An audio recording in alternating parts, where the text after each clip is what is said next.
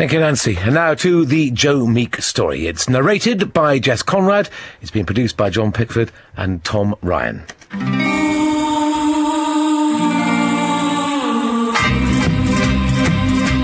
When the mists are rising and the rain is falling and the wind is blowing cold across the moor. Angela Jones, as I play my guitar, just like Eddie.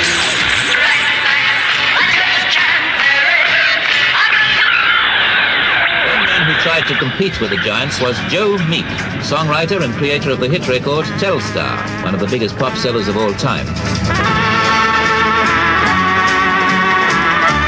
Joe Meek, the maverick pioneer of pop, he was Britain's first truly independent record producer. Now, Joe Meek's life will be revealed from every angle. His family.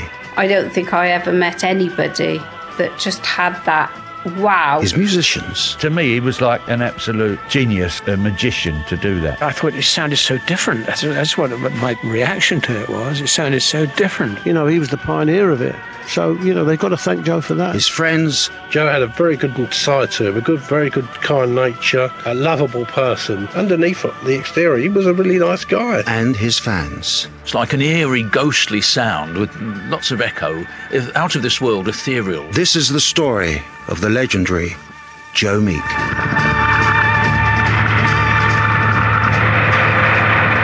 Well, I try and start at the beginning and then bring you right up to date with my present activities, making pop records for the commercial market.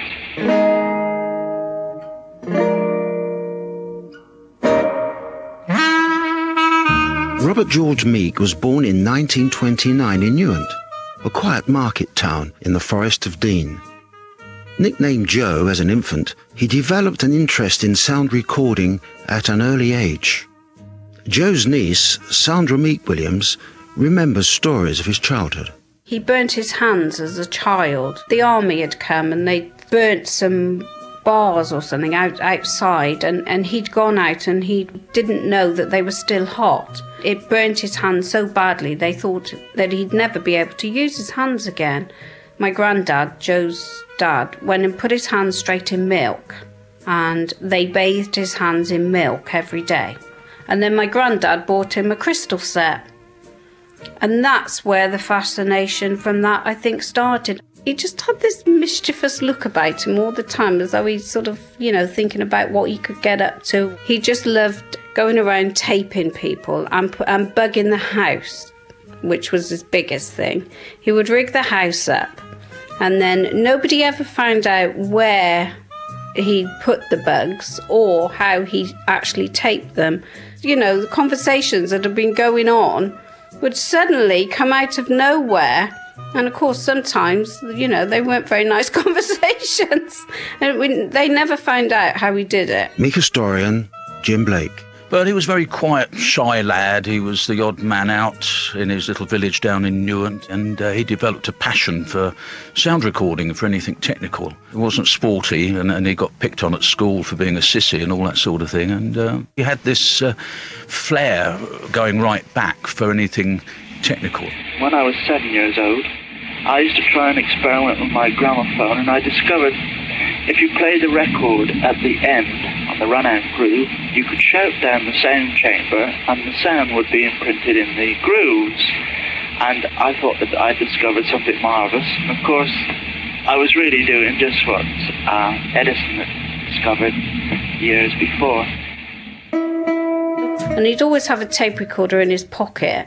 And he'd go, do you want to say anything? And as soon as he said that, you knew very well not to, because you knew. And you'd say, no, I don't want to say anything. And they're sort of fiddling around. Oh, all right then. He'd also done a homemade recording quite early on of his sister singing, and she was horrified when he played it back to her. Nan would say something about somebody, and then he'd tape it back when they came in, just to get them into trouble and that kind of thing. So he did have quite a mischievous mind, where he liked to get people into trouble. Throughout his teens, Joe continued to experiment with sound, building his own electronic equipment.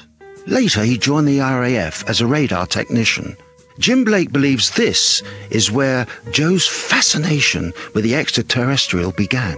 He was stuck out at this lonely airbase, and I can well imagine that's probably where his interest, or if you like, obsession with outer space came about. And obviously that's something that stayed with him throughout his life. And of course, in the period he was there doing national service between about 47 and 1950 time, that was precisely the time when flying saucers first became all the rage. I wouldn't be at all surprised if he'd actually seen something as a radar blip, and I feel sure that that's where that interest came from.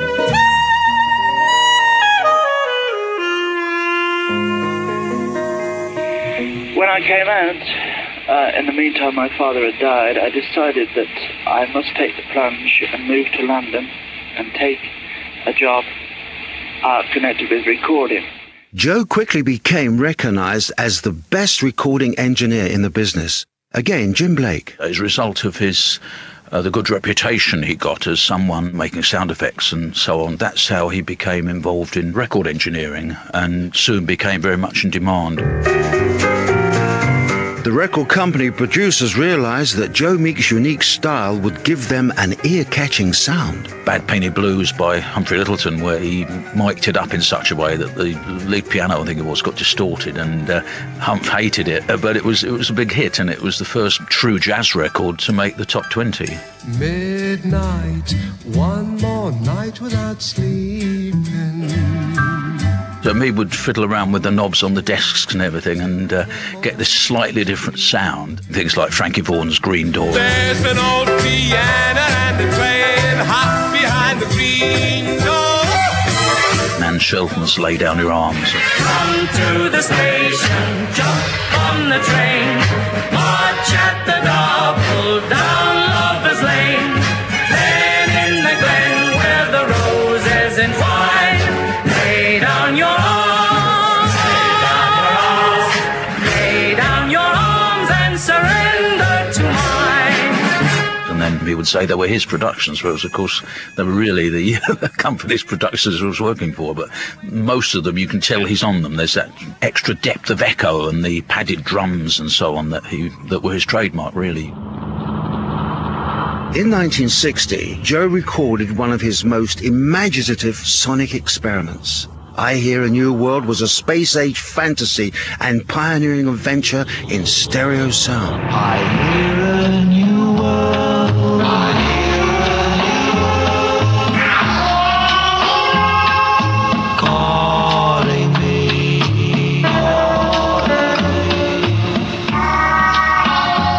The record was released on Joe's own label, Triumph. That was the first real independent pop record label in this country, and it was only because Angela Jones by Michael Cox, there was too big a demand for it for this little tin pot company to press them in time, and the whole thing ended in tears because nobody could get hold of the record, and the label folded a few months later.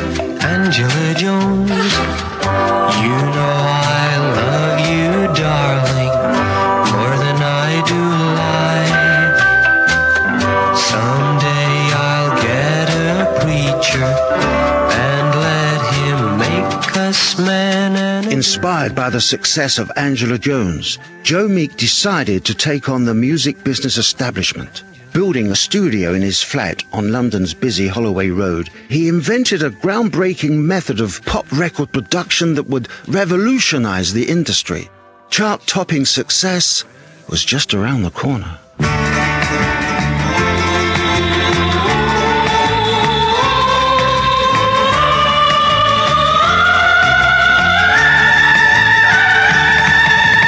Hey there, wild wind. Having made his mark as the country's most in-demand recording engineer, Joe Meek was now able to produce pop records from his home-built studio. John Layton remembers his first session. I was quite nervous, and I sung into this mic, and then Joe played it back, and it was really quite amazing what I heard back, because I couldn't really believe it was me. I thought, God, is that really me? And the various sort of reverb and whatever he did, the magic of Joe Meek, if you like. Well, let's put it this way. I was quite impressed with what I heard. Joe's setup was worlds apart from the plush surroundings of the established London studios. I thought, this can't be for real. It was just a mess. The whole place was a complete shambles. There were cables and boxes, and the actual studio, if you want to call it a studio, it really was a room. It was overlooking the Holloway Road, and it was also, there were blankets and goodness knows what hanging over the windows to keep the sound of the traffic out. It was just a total and utter shambles up there. Wild wind, wild wind. Although apparently shambolic, Joe Meek had created an environment where he could record in his own individual style. Tornado's drummer Clem Catini and the Outlaws' Chaz Hodges describe Inside 304 Holloway Road. It was just a front room. There was this old piano on the left-hand side as you walked in, which Joe put these tacks on the hammers, so it used to sound like a jangle piano. The control room was like the converted kitchen, and there was just knee-deep in tape on the floor, just discarded tape. Most of the time I sat in the fireplace on a kit of drums. And of course Joe used different rooms. I mean, he used his toilet to record in as well as an echo chamber. The strings, if any strings were needed, they'd come in and sit in the bedroom playing strings, and he'd have sort of girl singers in the bathroom. But he knew what he was up to, and he got those sounds that he wanted. Joe's own brand of musical alchemy was an eye-opener for the young Chaz Hodges. I remember when we recorded, the Outlaws recorded Swinging Low, each of us had an instrumental break. I remember saying to Joe at the end, I said, isn't it a shame we can't get all the best breaks in one take? The best bass break was in like take 3, the best drum break was in like take 5, the best electric guitar break in take 6. He said, don't worry, he said, that'll be done. And I thought, who's he kidding? Anyway, we came back a few days later and played it. What he'd done, he'd cut the pieces of tape and edited all the best ones into the one take. To me, he was like an absolute genius, a magician to do that. In 1961, Joe Meek teamed up with Jeff Goddard, a songwriter who would establish a close working relationship with Joe. Their first collaboration became one of the most imaginative pop records of the era. John Layton. I remember Joe saying that it's time for another Death disc. So that was Jeff Goddard's brief, go away and write a song for this young actor. And as I understand it, Jeff Goddard went home that weekend, and Friday night he sat at the piano and nothing came, and then he sat at the piano all day Saturday and tinkered around with it, trying to think of lyrics and trying to work out melodies. And he went to bed on Saturday night, and according to Jeff, he got up on Sunday morning and he'd had some sort of a dream. And he sat down and he wrote Johnny Remember Me on a Sunday morning in 20 minutes. The first time I heard Johnny Remember Me was Jeff Goddard singing it at the piano. It all sounded a bit too heavy for me, and I thought, well, I prefer the more simple type of melody and lyric. But so I wasn't that impressed with it. When the mists are rising and the rain is falling and the wind is blowing cold across the moor, I hear the voice of my darling, the girl I love and lost a year ago. When I went in the studio and recorded it, and then, with Charles Blackwell's arrangement and all the heavenly voices and the lovely ethereal sort of feel to it, and it had a tremendous beat to it too, a really sort of thumping beat. I mean, it really rocked along. And once I heard that and heard it then played back, I thought, yeah, this isn't half bad. It's actually quite unique. In fact, I've really never heard anything like this before. Yes, I'll always remember till the day I die, I'll hear her cry, Johnny, remember me. I was just totally spellbound by whatever he was doing. He would always stand up at his desk, and he'd thump his right foot on the ground, and along with the beat or the rhythm of the song, and he'd just fling himself into all these various sort of knobs and switches that he had there. Well, he wouldn't do anything gently. He'd sort of throw himself into it and yank something round and yank something else round, and all sorts of noises and various things would come out of the speakers. And I think, God, what is this man doing? The song reached a huge audience when it was featured in one of the most popular television programs of the day, Harper's West 1. I was offered a role of playing a pop star that goes along to the store and opens up the record department. He said to the director of this particular episode, as John is playing this role of Johnny Sincere, wouldn't it be a good idea that Johnny Sincere sings his latest recording? And they thought it was a wonderful idea. So I imagine that anybody that had television on that Thursday night in August 1961, the majority of the country would have been watching Harper's West 1.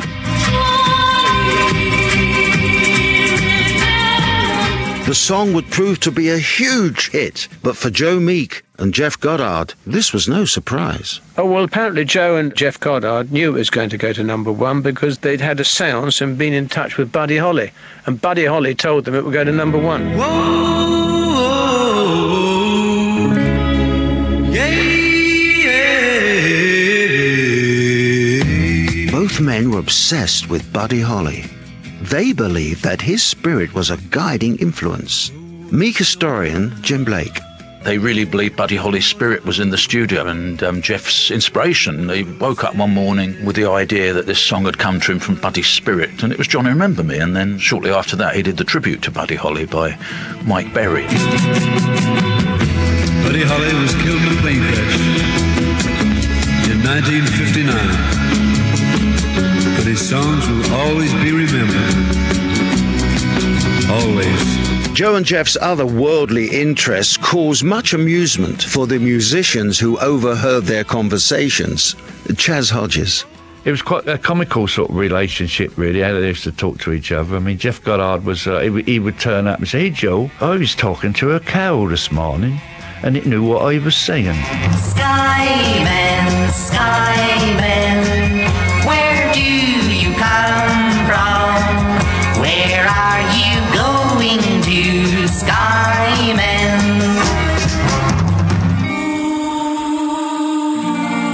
Johnny Remember Me was the most popular record of the summer of 1961, but not everybody appreciated its appeal. The singer, John Layton. Nobody had ever heard anything like it before, and I don't think really the critics were quite ready for this extraordinary Joe Meek sound. It was described in various musical papers as, it sounds as if John Layton is singing at the bottom of an empty well. With Johnny Remember Me at number 1, Joe Meek became Britain's first independent record producer to top the charts. His next major achievement would place him firmly on the world stage.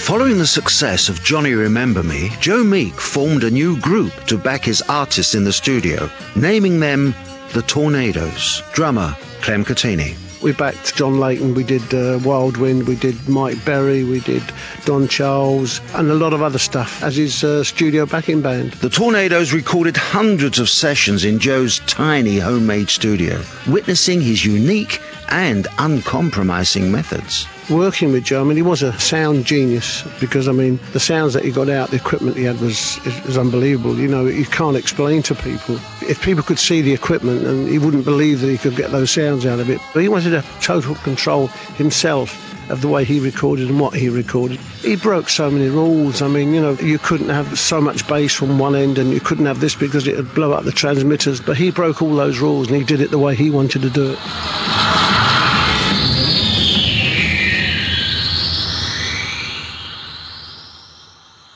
During this period, Joe was making some great records.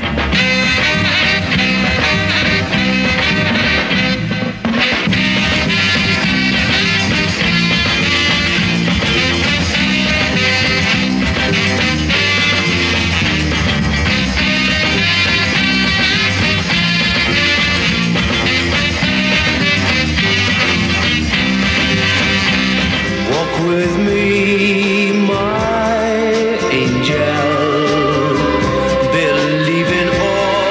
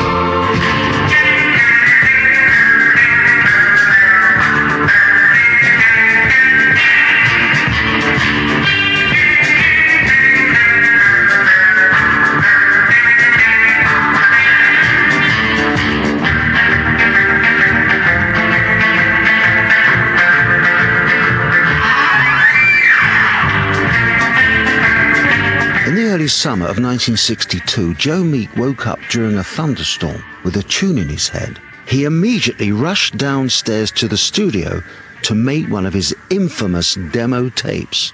Chaz Hodges and Clem Catini remember them well. What he would do, he would have an idea for a song, then he would find a record, a pop record, as long as it was the right tempo, regardless of tune. Then he would sing his song over that song and then give it to me, and I would have to try and decipher what he was singing and work the chords out. You cooked me good. You said you love me, you really should, 'cause you are my baby doll. The thing that Joe gave us, I mean, he was just singing over the top of a backing track which had nothing at all to do with the chords and the structure of Telstar.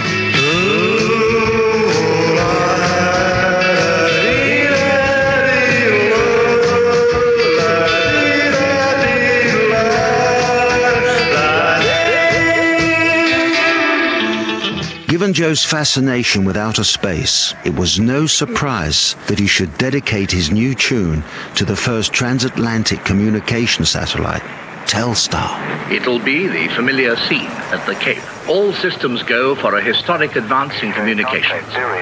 Project Telstar.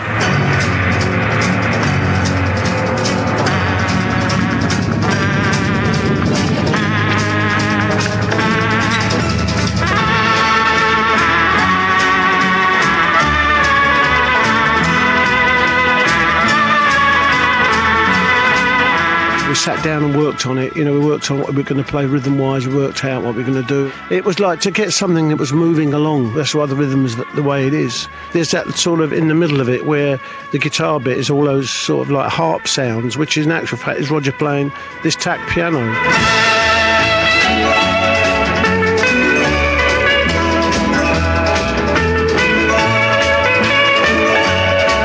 And then sort of obviously to go into a key change which makes it sound even more as if it's moving in space.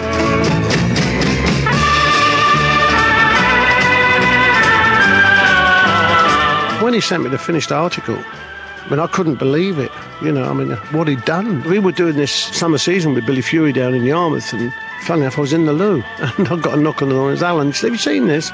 And put this paper under the door, and it was the charts. And Telstar had got in at number 10, and by the end of the week it'd gone to number 1. Not only was Telstar the biggest selling record of 1962 in the UK, it became the first record by a British group to top the charts in America.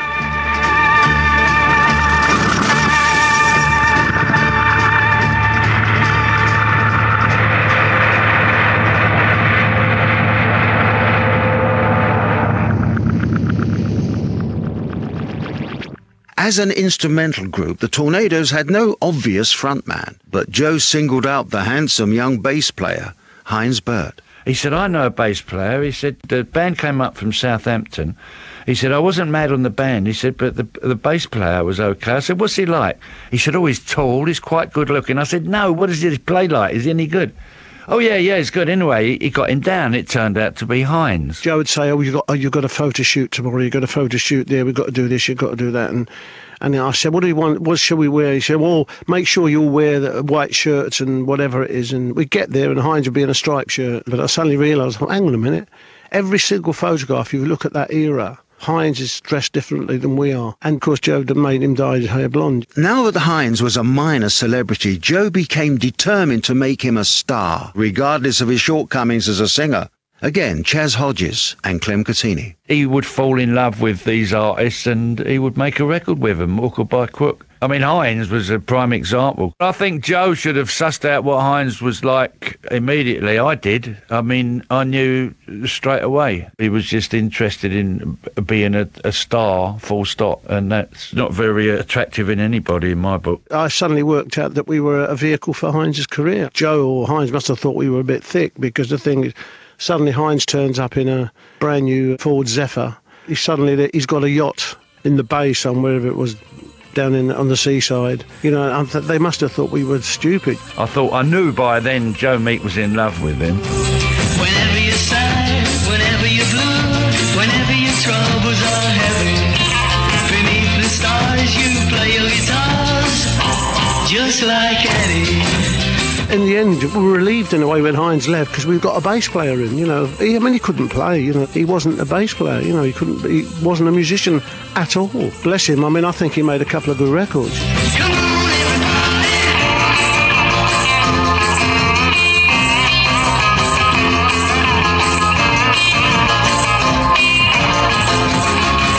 The troubles may come, the troubles may go, but they'll always find me ready. Upon the hill, a playing still, just like Eddie.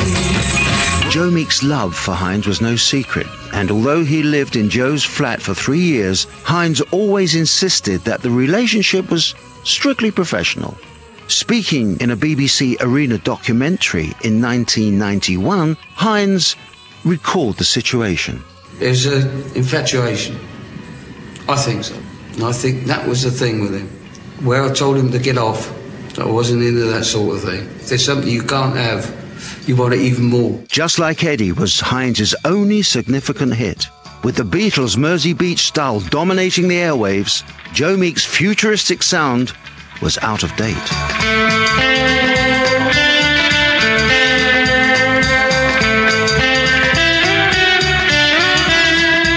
During this period, Joe was finding it increasingly difficult to get his records into the charts. Chas Hodges. After the Beatles and then the Liverpool sound came in general with all the lot of them, Jerry and the Pacemakers and Billy J. Kramer, which was all of the same sound, the Joe Meek sound was straight out the window. Disaster struck in November 1963 when Joe was arrested and charged with importuning for immoral purposes. Meek historian Jim Blake and Clem Cattini. The place in question, Madras Place, was this dreadful little standing room only, so to speak, gents that was open all night, and it was notorious. And of course, he claimed he was set up. I felt sorry for him in a way. I mean, he was stupid to do what he did. And I think he was set up anyway. Because, funny enough, the guy that nicked him was the guy that he was trying to importune. But that was his downfall, because everybody started blackmailing him on the one hand after that. And on the other hand, you can noticeably see a decline in the amount of his record releases. With dwindling chart success, Joe's behaviour was becoming more and more erratic. Believing that his studio was bugged, his naturally suspicious nature was developing into paranoia. We were upstairs in the studio, the phone rang and Joe said, go and answer the phone. So I'll go downstairs. And I picked the phone up and this man says, could I speak to Joe Meek, please? You know, I said, certainly. Who's calling? He said, would you tell him it's Phil Spector? So I shouted up Joe, I said, Joe, Phil Spector on the phone. He rushed down. And he picked up the phone and he went off alarming about how Phil Spector nicked all his sounds, he'd pitched all his ideas, he was a thief, and just smashed the phone down and broke the phone. You know, he had this paranoia about everybody was nicking his ideas. Speaking in 1964, Joe Meek revealed the problems he encountered within the music business. Again, I met with a lot of difficulties because I kept coming up with hits, and the A&R men and different people tied to these major companies were inclined to be a little bit envious, and I have to watch these people like a hawk. However, during this period, Joe was making some great records, including Glenda Collins. I lost my heart at the fairground to the boy on the swing machine. He caught my eye with his happy smile, the best looking boy I'd seen. He swung me high and he swung me low, it all seemed like a dream. I lost my heart at the fairground to the boy on the swing machine. The Blue Rondos. I want you for my own, but I never see you alone. There's always someone beside you. Yes, there's always someone in your arms,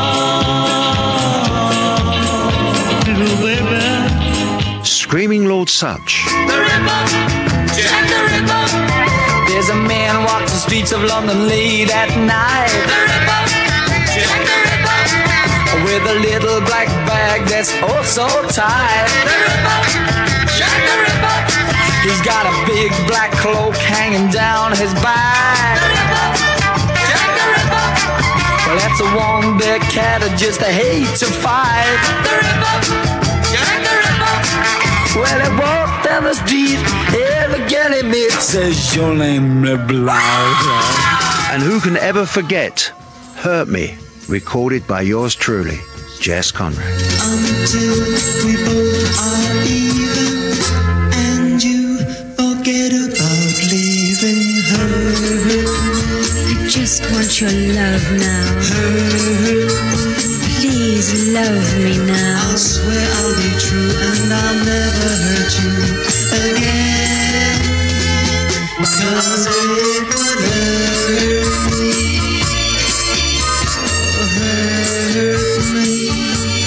By 1964, new groups such as the Rolling Stones were pushing teen idols like Hines out of the pop scene. Instrumental groups like the Tornadoes were also suffering. Clem Catini recalls the problem of following up the international success of Telstar. The opening bit of Globetrotter was Venus in Blue Jeans. You know, they started getting press saying, oh, Tornadoes in blue jeans and all this business.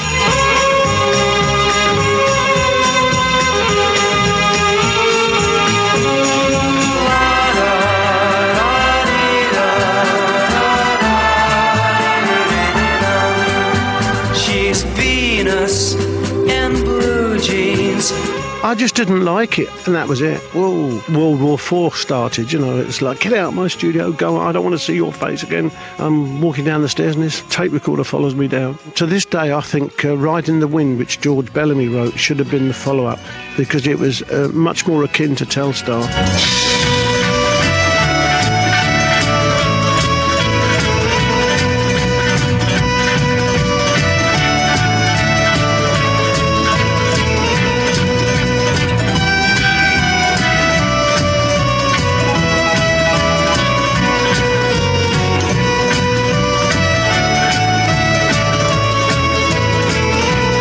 Joe's temper tantrums were earning him a bad reputation. Recording sessions were often disrupted by his violent outbursts. Joe made a lot of enemies in the business, especially in the recording industry, because of the way he went about things. If you dared to criticise anything he did, I mean, he threw a stool at me once, and I managed to duck in time, and it hit the brand new tape recorders rather than me. As Joe became more difficult to work with, he found the industry doors closing on him. All the respect, I think, that he'd had previously was gradually draining away from people, you know.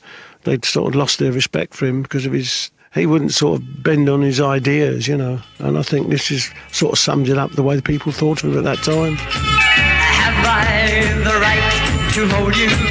You know I've always told you that we must never, ever part. Joe's last major chart success was in the summer of 1964 with Have I the Right by the Honeycombs. The group gained extra publicity with their female drummer, Honey Lantry. Honey, is this the first record you've made? Yes, it is the first. It must be exhausting work playing those drums. Not really, no. What's it like being surrounded by four men then? Oh, they're all right. I look after them. You know, I do their hair for them, make their tea. Joe took advantage of the novelty value by adding some extra percussive accompaniment. That was Joe stamping on the stairs with microphones clipped underneath him.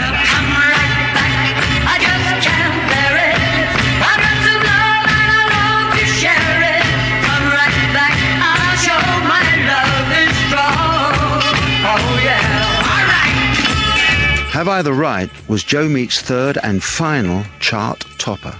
It signalled the end of the relationship with his loyal songwriting partner when Jeff Goddard claimed that the song had not been written by the Honeycombs managers.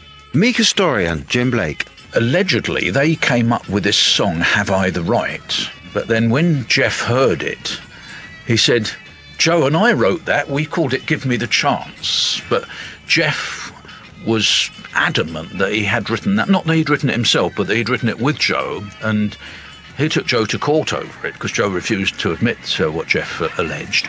Poor Jeff was completely ripped to pieces in court. And that was the end of Jeff Goddard. Come right back where you belong. Oh yeah, you belong. Oh yeah, you belong. Around this time, Joe would often visit churchyards, hoping to catch sounds from beyond the grave. Joe's friend, Tony Grinham. We used to go on ghost investigations, things like that. We had this cat come across us, and, cats sound very much like human voices with their wailing. But this cat seemed to say hello, and Joe was knocked out by it,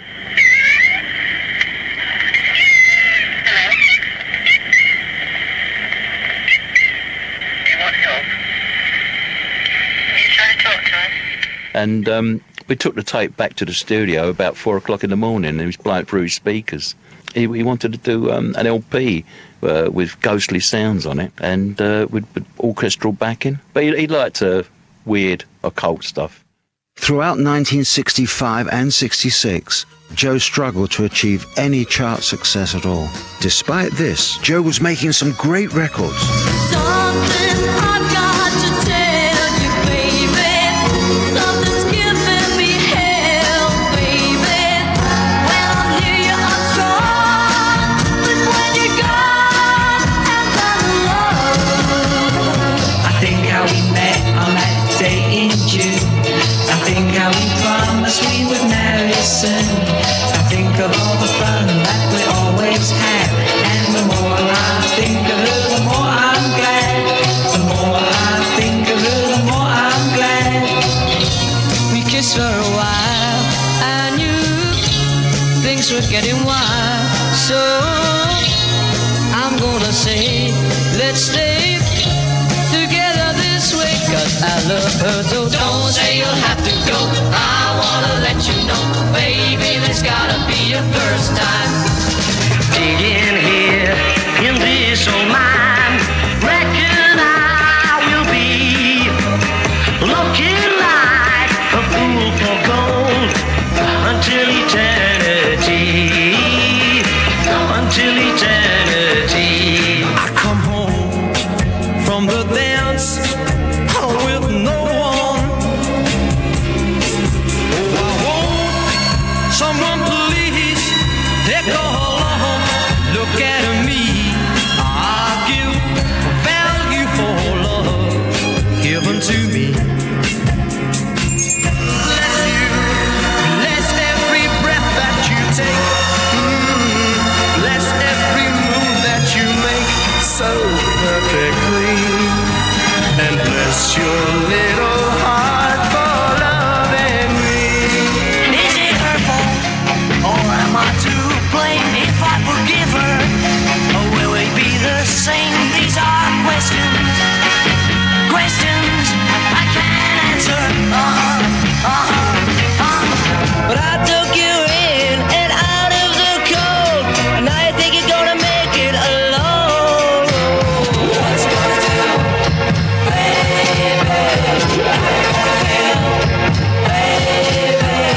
What's you gonna do? How you gonna feel? What's you gonna do without me? Tell me that you really love me. I love you. Tell me you really need me. So I am sure. Go back where you came from. You ain't got no loving. Whoa, I need it so. You ain't helping me. You're holding me down. His family travelled from their Gloucestershire home to visit him over the Christmas period of 1966. His niece Sandra was only 13 at the time. The last Christmas I was taken up in 1966 in December. Uncle Eric drove and took Nan and Uncle Joe back up, and I was allowed to go with them. And he showed me all around the flat, and I can see it now. I couldn't believe all the cables that were in his room. I mean, you couldn't walk in the room for the cables. And he just said, oh, go and walk over them. And he was so proud to show me around. And before I left, he put 3 tape recorders on the table in his office, and he let me choose one, and I've still got that today. I was going to go back up in the summer and spend my summer holidays up there, but sadly that didn't happen. As the year drew to a close, Joe could only hope that 1967 would bring renewed success. But at the beginning of February, those hopes was shattered.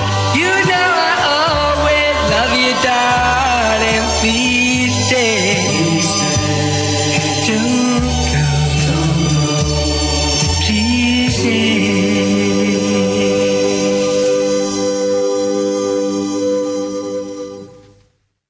Joe Meek's reputation within the pop world was at an all-time low. His records were not selling. His finances were in a complete mess. He took some time out over Christmas to ease the pressure. His studio assistant, Patrick Pink. Joe's mother had come down to London from London to spend some time with him, and we'd actually gone to a party at the landlady's house in Finchley. You know, we had a really good Christmas. We had a good party. Everybody was happy.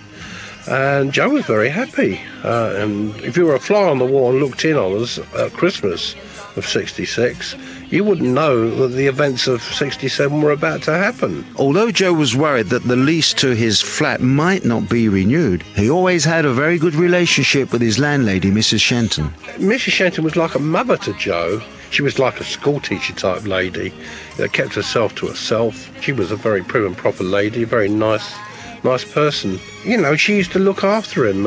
She would pop in occasionally and make sure everything was good. And I never ever heard money ever get mentioned between them, ever. By the start of 1967, nearly all of Joe's recordings were being rejected by the major record companies. One glimmer of hope was an offer to join the production staff at EMI's Abbey Road studios. But as Joe was no team player, he couldn't bear the thought of losing complete control. The Tornadoes drummer, Clem Catini. He wanted to see the record that he made from beginning to end.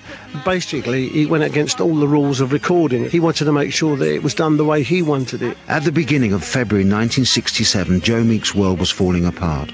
His golden boy Hines had left him, and with no money coming in, he was worried that he would lose his studio. With his paranoid delusions out of control, Joe Meek's demons were catching up on him.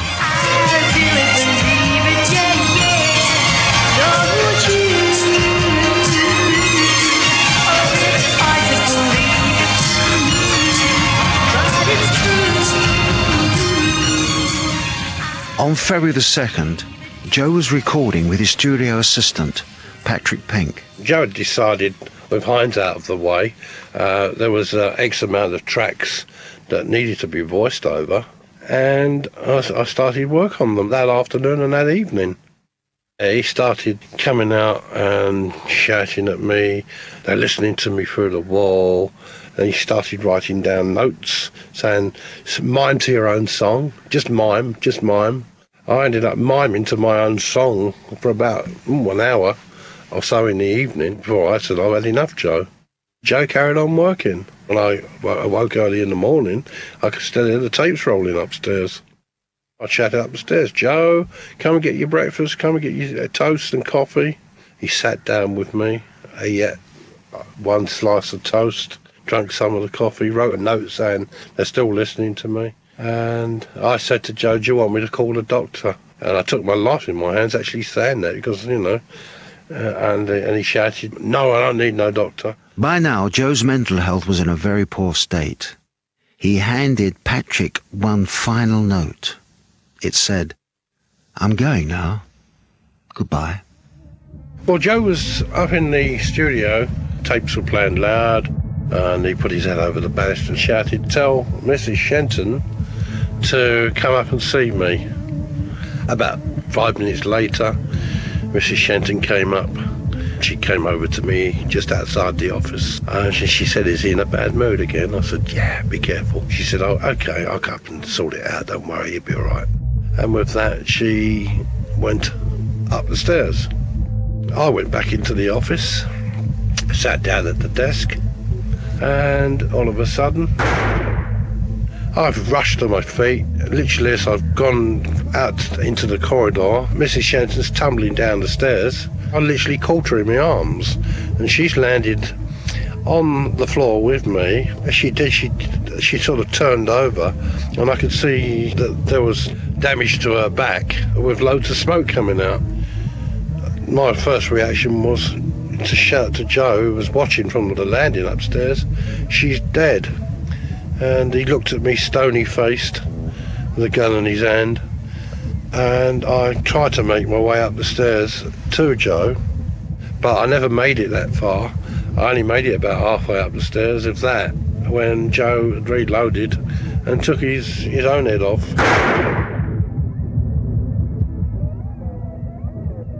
By the time I'd actually sort of looked over the top of the banister, I could see the obvious. Joe had killed himself.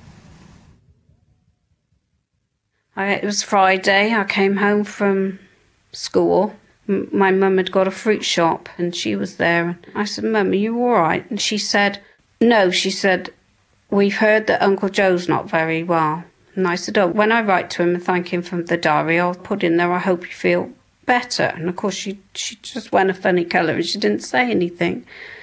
Then I went back through the shop into the sitting room and my nan was sat there with my Uncle Arthur, and I heard my mum say, "We haven't been told by anybody, it's not true. So Sandra, go and look after the shop." So of course I just went in the shop and stood there to serve people, and there was a policeman came through the door. My mum's face, it just drained. He went out the back and they told Mum and Nan and Arthur what had happened, and Nan passed out on the table, and Arthur just sat there, and that was it. They'd been told that he died. The first two policemen that walked in actually joked about it. The first one sort of looked at the bodies and said, "Come and have a look and see what a shotgun can do," you know, and they were joking about it, you know. I mean, from my perspective, you know, you don't need that, do you, you know? And they were looking at me and telling me to stay where I was, "Stay there, son, stay there." And then the detectives arrived about 2 minutes later, and one came in and started asking me what happened, who were they, etc., etc. I was arrested in the first place and taken down for my own safety. When they took me out, there was 50, 60 people out there shouting, "Murderer, murderer," you know, and they knew nothing had gone on inside. It affected me really, really bad. I mean, it literally took me years to recover from it. It took me initially 2 years just to get over what had happened, and my nerves were on end for a long, long time. And literally, I was a different person for quite a long time. He may have been okay at home, and I'm talking as a 13-year-old. I'm not talking as somebody, you know, as old as I am now. I've got the wisdom. It was always exciting. Uncle Joe's coming home. Uncle Joe's coming home. He'd always come home with beautiful presents. Everybody was excited, you know, that he was coming, because we knew darn well he'd be coming down with presents like you've never seen before, but of course loads of new records. When he came down, he had a diary with him. And I kept on, "I want a diary like that. I want a diary like that." And about 2 weeks before he died, he sent me this diary down, and in the front it said, "All good girls get what they want, with love from your Uncle Joe," and put his birthday date on the 5th of April. I was only a young girl, and I don't know. I can't work out how somebody could go from that state in such a short space of time. Joe Meek died on the 8th anniversary of the death of his idol Buddy Holly. Meek historian Jim Blake. I was very much into Buddy Holly's music at the time, as I knew Joe and Jeff were, in fact. For that day, there was an LP going to come out. There was I walking up Holloway Road to collect my Buddy Holly LP, which a couple of friends were coming round to hear in the evening. And just before I got to, on the opposite corner, there was a newsagent's, and I saw on the placards for the early editions of the evening papers the words "Pop producer dies in double shooting." And I knew straight away it was him. It had to be Joe because of the anniversary. By this time it was midday, and there was a crowd of people outside the studio, and I was really shocked, and I just collected my LP, came home and put Telstar on over and over again. And of course then these friends came round, and when I opened the door, one of them was holding up the front page of the Evening News, and as he opened it, Telstar blared forth.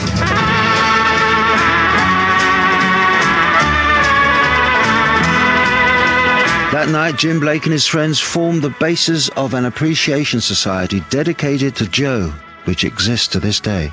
Many future stars had their first recording sessions with Joe Meek, including Rod Stewart, Mark Bolan, David Bowie, and Tom Jones.